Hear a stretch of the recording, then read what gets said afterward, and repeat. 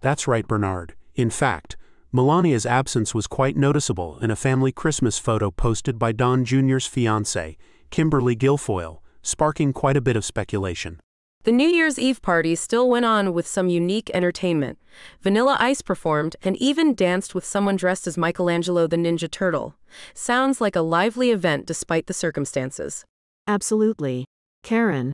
Sources close to Melania emphasize her devotion to her family. It's no surprise she chose to be with her mother during this difficult time. The rest of the Trump family continued their holiday celebrations at Mar-a-Lago, as seen in the photos. Though Melania was missed, the festivities carried on.